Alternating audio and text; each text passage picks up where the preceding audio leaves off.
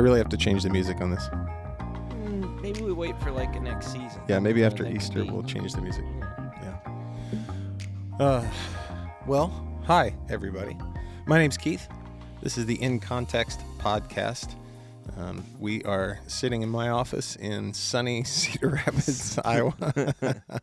The smell of a very masculine candle filling the room. Does it smell masculine in here? It's the first thing you remarked, but yeah. You thought it was my wife's Oh, doing. I thought your wife got tired of your office smelling like a gym locker, and so she made you do some things. Yeah, I outed myself on Sunday. You kind of outed yourself.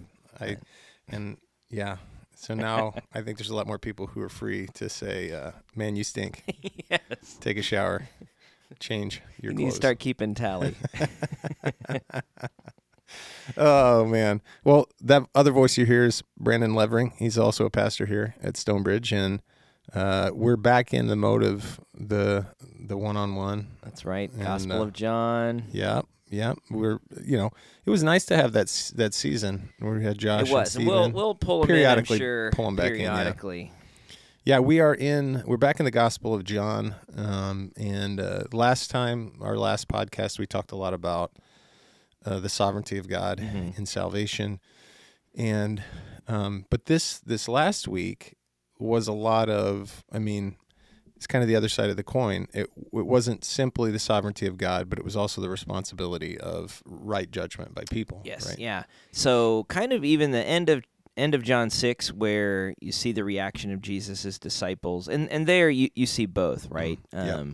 They're wrestling genuinely, but Jesus reminds them, this is why I told you, nobody can come unless my Father draws him. Right. But you get into chapter 7, 1-24, which is what we looked at this last weekend, and you've got these different vignettes of all of these different people drawing conclusions about Jesus. They are wrestling with who he is, his brothers, the crowds, the Jewish leaders. Right. But they're all drawing their conclusions, as Jesus puts it in verse 24, on human appearances rather than right judgment. Right. And so, and so it's this wonderful picture of what happens when we look at Jesus merely through our own human vantage point, our assumptions, our presuppositions, our perspective. But then it's also the other side of it is everybody has to draw those conclusions at some point. Right. So it's not that it's the effort of wrestling with who is Jesus, which Josh is going to be preaching the rest of chapter 7 this Sunday, and you're going to get barraged by a whole bunch of opinions. Like they're starting to kind of land, and nobody's landing in the same place, and so on and so forth.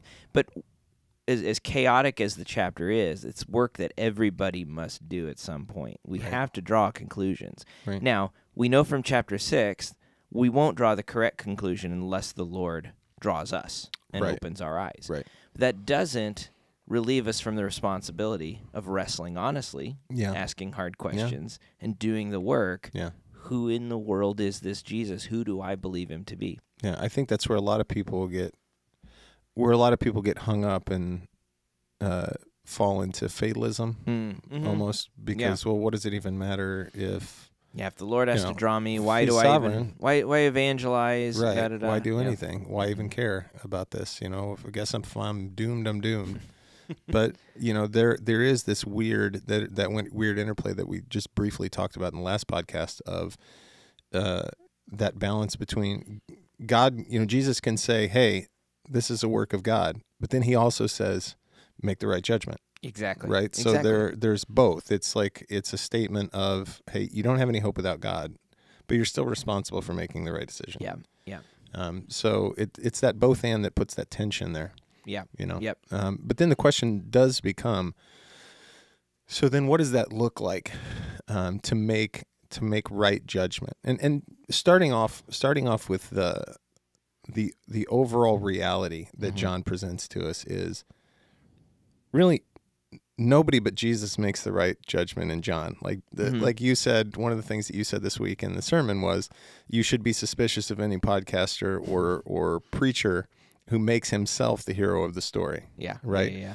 But that's, John presents to us very clearly that Jesus is the hero of the story, Yes. and everybody else falls Yes. far short, including John the Baptist, who's like, Yeah. are you really who you say you are? Yeah. Who even balks a little bit when he's in jail. So Jesus is the only one, but it does show us that nobody really comes to Jesus without these preconceived notions that come from some sense of self, what I want to be true, right? Yeah. So just some of those, the Jews want it to be true that he's going to be this military leader, that he's going to feed them and do tricks for them and make everything great.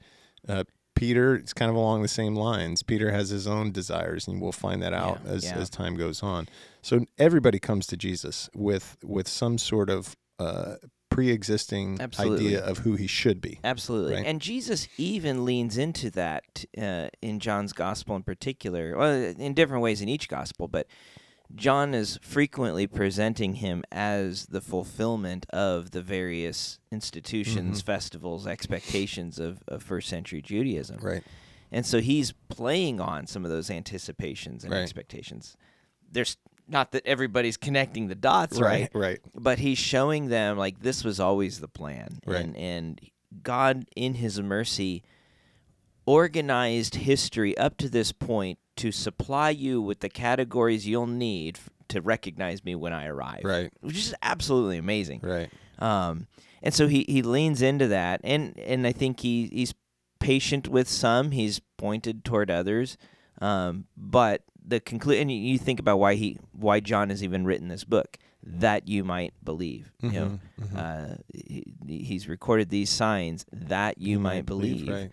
That Jesus is the Christ and have life in his name. And so, that process of recognizing we're never going to judge perfectly and that there are obstacles to making right judgments in every human being. And yet we are called to draw a conclusion about Jesus. Right. Yeah. Right. So let's maybe we've probably roughly three things that we could talk about, and this would be if you're a believer and maybe you struggle with your assessment of Jesus, these will be helpful things to revisit. If you are listening and you're new to the faith, you're just discovering who Jesus is, I think these will be helpful as you try to get a clear view of the standard of judgment that Jesus is calling us to apply. But I just thought it would be fun, because this is the way I like to do things, is to put a Calvin quote here, in case I haven't showed my cards yet. But Calvin said this. He said, "Judgment will never be right unless it is formed from the truth of reality. For as soon as personality comes into it, eyes and senses are focused on that, and the truth immediately disappears." So, which is really profound. But if you stop and think about it, the Enlightenment kind of gave us the idea that we can come to something completely like tabula rasa, like we're a blank slate, we have the information in front of us, and we have the capacity to make a right judgment. Whereas Calvin would say, which I think is what John is saying that Jesus said, is our judgment is already distorted. That when we come to Jesus, we don't come to him neutrally. Yes. We come to him with already our senses and our sin is influencing how we're looking at things, the preconceived notions. The irony, this is a small, tiny rabbit trail, and I promise I won't go love too rabbit deep. trails. The irony is that was one of the gifts of postmodernism. Right. To look at modernism and say, no, you're not really the blank slate that you are. Right. Now, of course, postmodernism goes too far in saying, and you'll never know. Yeah, you can never know anything. Right. So it's like, no, we do come with lenses. We do come with perspectives, but we can evaluate them. Right. And we should recognize them. And we must. Yeah. In order to see clearly what, I often use the illustration of I wear contacts, negative 3.75, baby. So -7. Oh, I feel so much better about myself right now. So you know the ritual. Then you go to the eye doctor and you sit in front of the thing. They make you take your contacts out. Better one. If your prescription's like us, then they probably don't even. They skip that part to spare us the shame. Right. But when they get that massive machine in front with 4,000 lenses on it, right. which one Better looks one clear? Or two? You know, better lens one or two? 3 or 4? Dude, that is a fear-inducing. Sometimes I'm like, can you go back to 3? Yeah, and I feel like he's getting frustrated. What if it was I don't know. What if I'm wrong? I can't see anything. Us who have test-taking anxiety hate that. But what's interesting is like when the lens is fuzzy, what they don't do is walk over to the wall and change the letters. Right. They change the lens. Right. So that you can see reality with clarity. Right. And so what modernism would say, we don't need lenses. We all have perfect vision. Postmodernism would say, we're so trapped behind our lenses, we'll never actually know what's on the wall. Right. But reality is, no, we wear lenses. There is something on the wall, and the lenses should help us see it clearly, not distort it. Yeah. And so we have to be honest about what lenses we're wearing and those lenses can be our personal experiences. They can be our church traditions. They can be things that have happened to us, things that we've done. Right. Politics. There's 1,000 different frameworks that we might adopt willingly or unwittingly. Yeah. But we have to be honest about all of them because Jesus is there. Are we seeing him clearly? Yeah. Or not? Right. And so how do we? What are some ways we might go about doing that? Well, first of all, that was a great illustration because now all I can think about is like next time I'm just going to be like, can you just change the letters on the wall? I'm just going to spit something off and you just be like, yeah, good to go. How dangerous would that be if they gave me like -3? And I'll tell you, when I take my contacts out, my family thinks I'm lying. Like from me to you, I can't make out your facial features if I don't have lenses on. That's like none of them. It's just a color blob, right? It's blind. Yeah. So the goal for us, if you're trying to approach Jesus, in a way that you can really understand who he is, then you have to be rooted in the truth, right? Mm-hmm. So you have to be rooted in objective truth. So the first thing is like we just talked about. Even using the eye doctor, you first recognize that you need help seeing. Yes. And if you can't do that, that's where, a lot of people get hung up. If you can't first admit that your sight is not perfect, there's no proceeding after that point. Yeah. And you may, like, if you're listening and you're not a believer and you're just absolutely convinced that, this one thing about Jesus is true or is false, if you're already convinced, it's going to be very hard to persuade you of anything. Totally. Right? Yeah. And the same if there's thing. no genuine openness to the exploration. Right. If you can't come to it saying, maybe I'm wrong at the outset, if you can't come with a fresh understanding that you need help really seeing Jesus. Even just I'm willing to be convinced that I'm wrong. Even if you don't think you are. Right. Are you going to engage honestly or are you only looking for the exit hatch? Yes. In the conversation. I'm looking for the loophole to let me out of this. Yeah. Right. And at this point in time in history, the historicity of Jesus cannot be called into question anymore. I mean, there's too much. So as long as you can come, the goal is for you to be rooted in the truth, right? If you can see the objective truth, then you can start to understand this. And then ultimately would be to then express that truth by faith in your own life. That's the goal. Yeah. We're not just asking, like, one of the things is sometimes we feel like if we can just convince people that Jesus is real, then like we've won a battle. But you haven't really won a battle. Lots of people believe in Jesus. They just doesn't change them. Exactly. Right.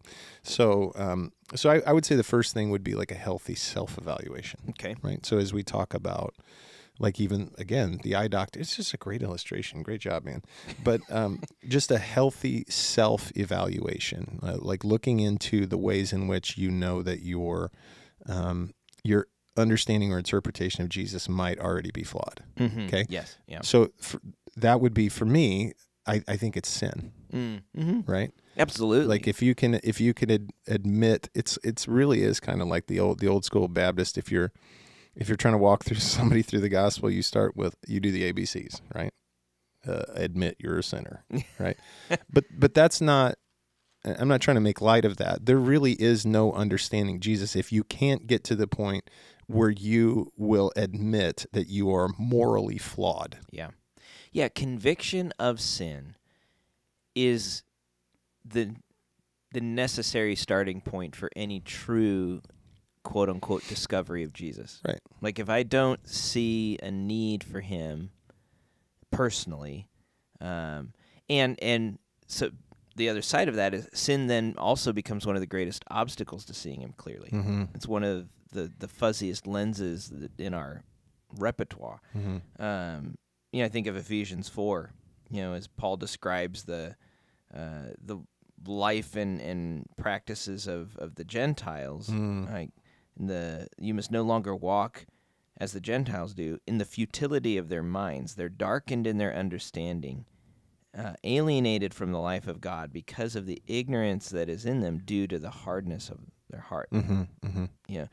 They become callous and have given themselves up to sensuality, greedy to practice every kind of impurity. So there is this lens of sin that we all carry, and it's going to cloud our view of Jesus. It's going to where I see it come up, and to Paul's point here, he's not just talking about non-believers. He's talking about believers no longer acting like non-believers. Yeah, it's the same prescription for both. Yeah, yes. Right. And so that sin can still cloud our vision as Sure. a believer in Christ. And so recognizing my own propensity I want to see and view and use Jesus for my own purposes, like that's the default starting point for fallen humanity. Right. And if I don't see any need for him, I ignore him. Yeah.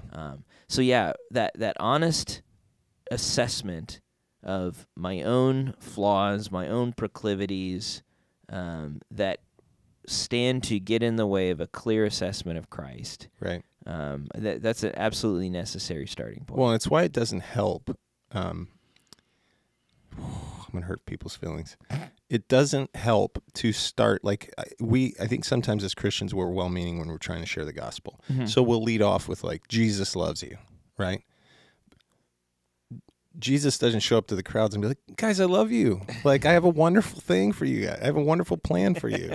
Like, Jesus doesn't say, like, hey, anybody want to be in on this? Like, I'll make life so much better. Like, just raise that hand, like, and repeat after me. And then if you come on with me. Like, Jesus is constantly in these passages. It's almost like he's trying to, like, he's not sinfully antagonizing people, but he's making that line. He's making them look at themselves in order to see him rightly. And that's one of the things that gets in the way is this healthy self-evaluation. Is I've talked to so many people who have this barrier to faith. They'd be like, well, I'm just not ready. And the number one problem I see is they can't believe that there's not something wrong with God, right? Like they give themselves all the excuses in the world, but then the problem for them is like, well, he's not fair, or he didn't do this for me, or he didn't, when this was happening to me, he didn't show up. And it's like, hold on. Yeah. And this is the same thing that you were talking about. Like, how do you evaluate Jesus? Don't evaluate him by God's, like, by his timing, but by your timing, but by his timing, right? Yeah. So all these evaluations that we tend to make of God when somebody's searching for faith, in many cases, we don't help people who are genuinely searching because we're helping them lean into themselves as the center of all things, and then putting Jesus under the microscope rather than putting themselves under the microscope and seeing God in light of that. Yeah, that's good. I mean, it's the old adage that you have to realize that you're lost before you can be found. Right. And I think that lostness can, or those barriers can show it in all sorts of ways. You get some who are sitting there judging God for not showing up on their timetable. You get others who are like, no, I know there's a God, and I've blown it so badly that there's no way he'd ever want anything to do with me. Both of those are lies, right? Right. And yet both of them, like, we have to recognize that there's a loss, repenting of my righteousness and repenting of my sin. Both, right? So that I'm at a place where I have an honest need. This world is honestly broken. Right. All right. Now, who does Jesus say he is? Right. On his terms, not my terms. And, There's a need for repentance, but there's also a need for forgiveness, is what you described. That you don't just recognize I'm sinful, but you recognize that Jesus is really the only one who's got the solution to that problem. Yeah. So what do you do if you're sinful? You just say, well, I'm not good enough for God. No, you dig into God's word. You use God's word, the standard. You use Christ's own words as the standard. when he offers life, right? That if you deny yourself, take up your cross and follow me, then there is life, there is forgiveness, there is hope and healing.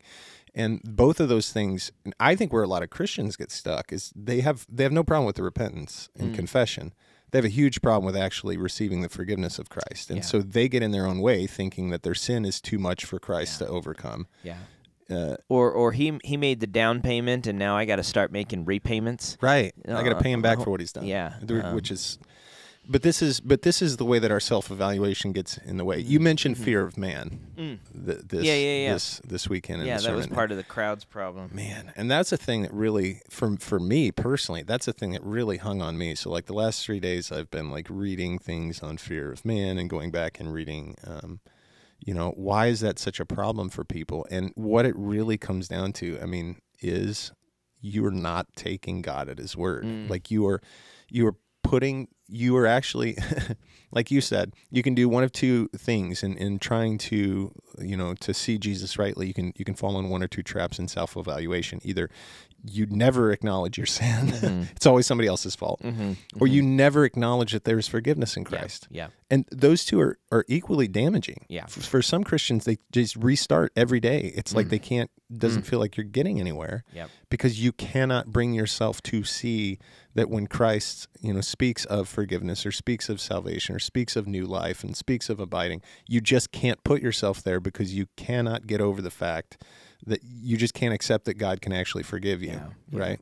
Yeah, it's those gospel guardrails, man. Sinfulness of sin, sufficiency of grace. Yeah, it is. And Keith wants to put it on a T-shirt. I do. I really do. I want to put it on a piece of paper on my computer so every day I can look at that and say, these are the guardrails. But I mean, that portion of it, the self-evaluation, is where most people tend to get stuck. Yeah. Right. Yep. But it's only through that self-evaluation then I think you can really, if you can get yourself, I don't want to say get yourself, all the sovereigntists there are like, you can't say that. All right, calm down. If you can get to the point where you can acknowledge that I'm sinful and I'm in need of grace, I'm in need of forgiveness, then you really can start to see these things that John is presenting through a different lens, right? Your lens is great. It's like better one or two. Oh, two. Two, exactly. And so the increasing thing would kind of, I think the next thing would be increasingly focusing on Jesus more than you're focusing on yourself. So a self-evaluation is necessary.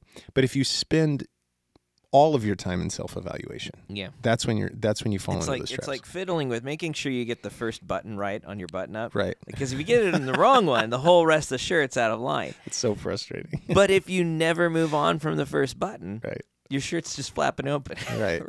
The analogy breaks down. But you need to button the rest of it. And that's going to happen by focusing on Jesus, not me. Right. Yeah. Yeah. Or like, the same thing. If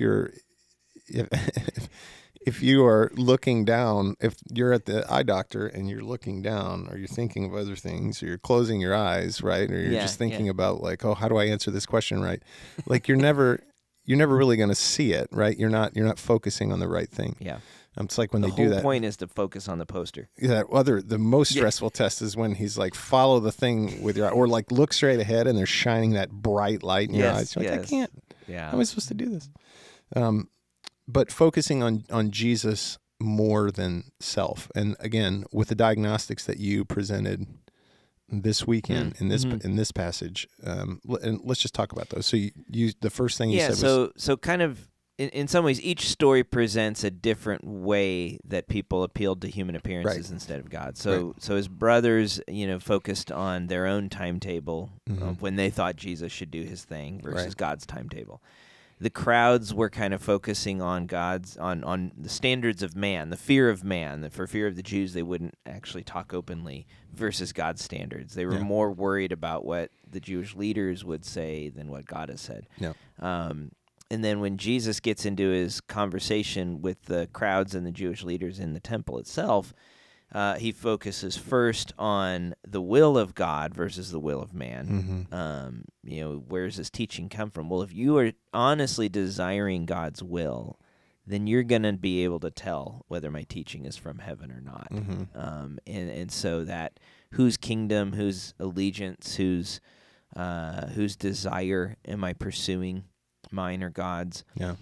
And then the last one was God's law, or generalizing it out to Scripture. But part of the accuser's accusation was that Jesus was breaking the law when he healed the man on the Sabbath back in chapter 5. And Jesus is saying, you're trying to use the law against me, but you're actually not keeping it. Right. And, you're eager to break it and judging me.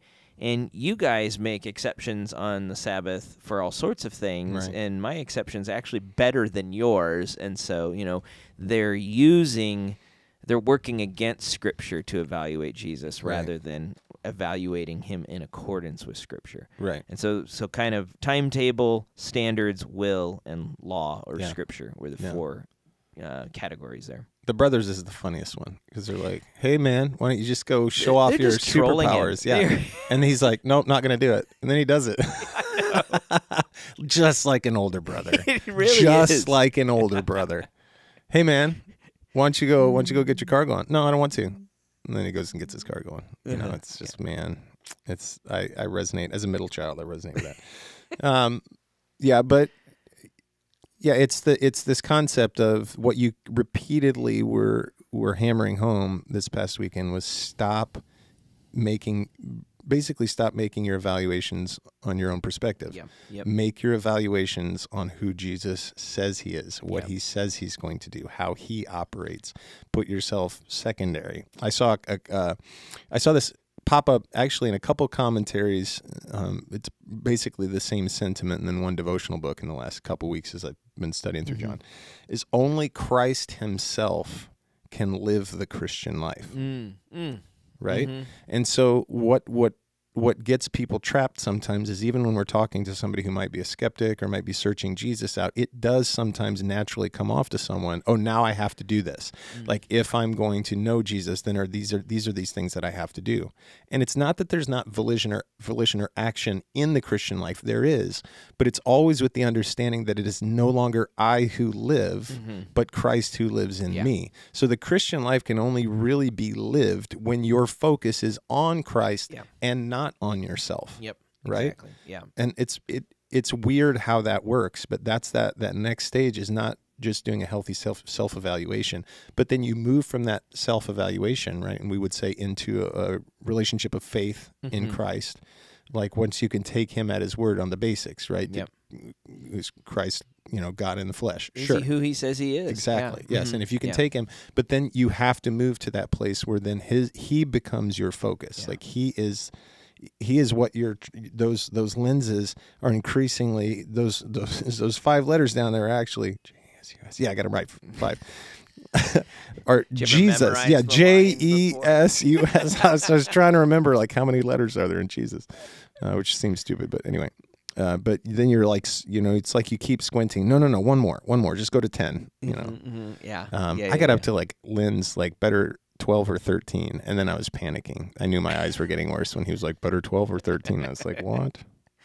That's amazing. But it has to come to the place where you understand that like, it's not just the initial evaluation that you're making, but it's your constant evaluation. Like, who is Christ? Can I trust him to accomplish what he says he's going to do in my life? And when you think about it, that's the way we should approach any individual in terms of getting to know them, right?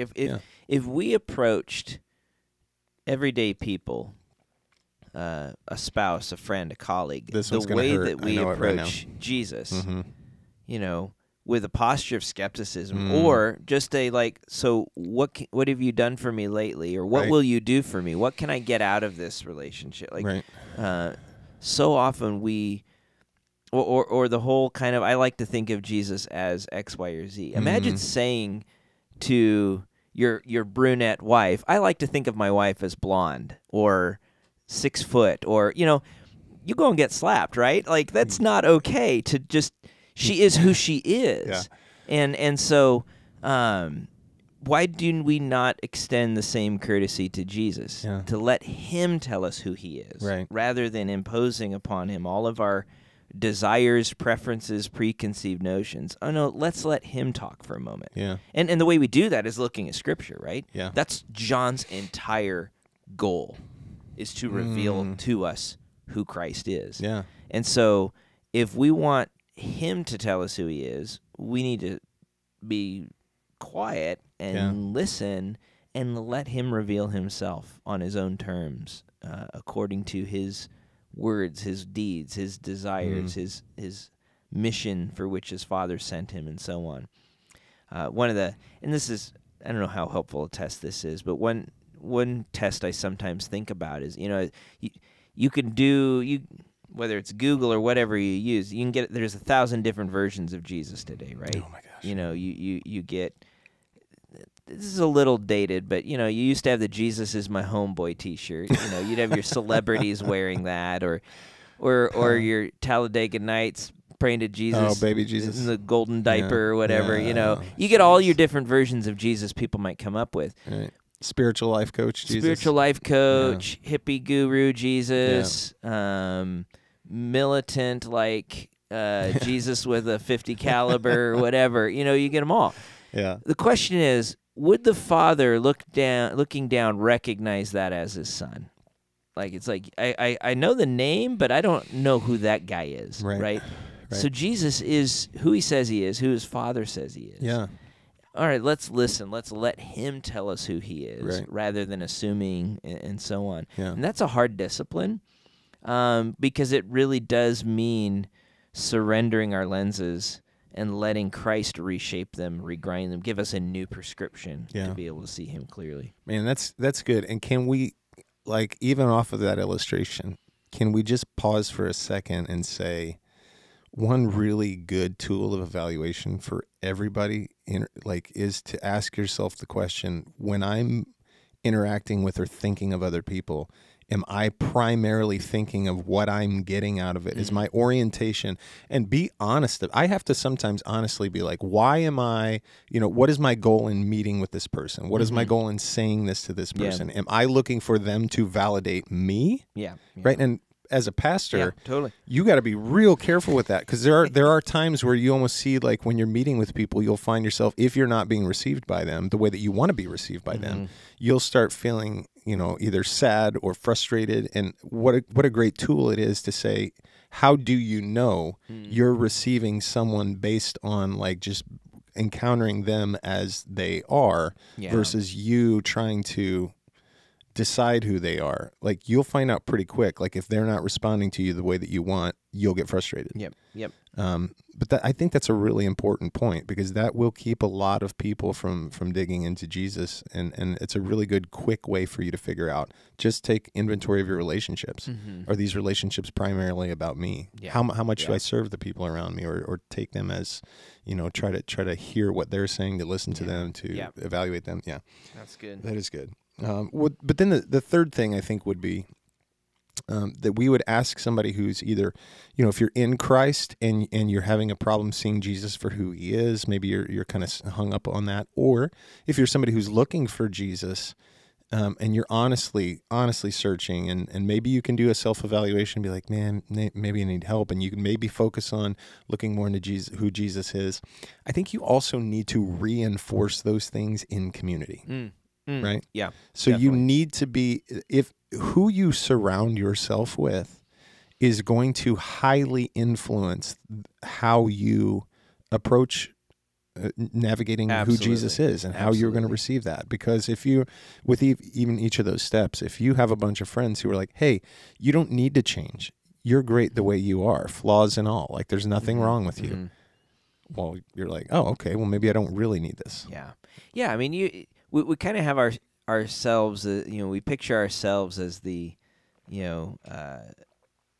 lone scientist in the lab discovering the cure to cancer all by ourselves, or whatever. But even there, like, no exploration is without peer review. No examination is done outside of any sort of community, because one, we can't always see things in ourselves, or we need the view and perspective of others to open our eyes to blind spots, to see things we hadn't thought of. And so then the question, what's the best kind of community for exploring Jesus? I mean, it makes sense that a community that belongs to Jesus and believes in him would be the best community for exploring him, even if I'm not there yet personally. am I going to spend time seeking him among those who know him, or seeking him among those who don't want to or don't, or you know, it's like a journalist who is just collecting opinions on a catastrophe versus interviewing the survivors or the victims or the eyewitnesses. Yeah, completely different. Like, we spend all of our time collecting opinions, but are we talking to those who are in the thick of it? Right. And that's the body of believers, because Jesus is not just a scientific experiment. He's not just a historical inquiry. If he's true, which obviously we believe he is, he's God. And so the context in which you seek him out is the context of faith that's the community that's going to be best suited to wrestle that out in that journey. Right. Yeah. If you're actually going to give it a fair hearing, you probably need to surround yourself with the people who have spent the most time looking at that person, really. Like, instead of just, but what tends to happen is sometimes people will be like, well, I need to counterbalance this with all the skeptical information I can read. It's like, no, that's not a good way to research. Like, you want to see, the tricky thing with that, though, is you are going to run into, I think the most disappointing thing for most people, those who are searching and those who are Christians alike, is you realize when you get into a community of those people, you're like, man, these people are still kind of messed up. But again, like, if the goal of the whole community is to look to Jesus more than they are looking to themselves, then that change will happen over time. And as you're discovering these wonderful things about Jesus, you do see these fruits of the Spirit that are taking place in the community.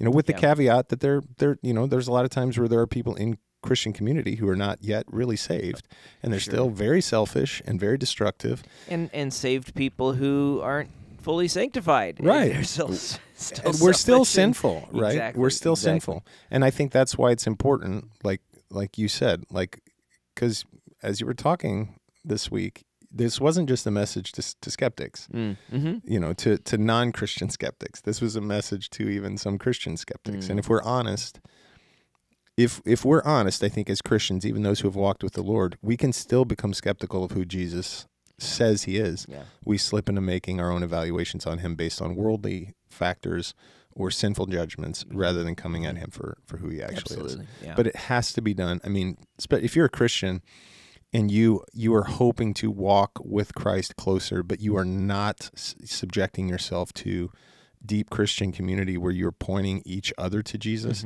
you are going to have a real hard time. Yeah. You're not only putting yourself in a place where you could be missing things because without the community's perspective, encouragement, support, but you're also depriving the community of what you could be offering them, coming alongside them. And a healthy community of faith isn't afraid of the hard questions, isn't afraid of the skeptic throwing their hand grenades over the wall, because we believe, or even if I don't get it, I do believe there's an answer to it. Right. And well, here's some people who've been walking with Jesus a lot longer, who've wrestled with that thing. Yeah. And they're still walking with Jesus. Yeah. So why don't I go talk to them? Yeah. Versus the person who kind of thinks they've done the aha gotcha mic drop on Christianity and walked away without looking back at the explosion. Right. Not realizing that it took like 4 seconds to put that out. Yeah. You know? And so, And good judgment is a group work. Yeah. Right. Ask anyone. Yes.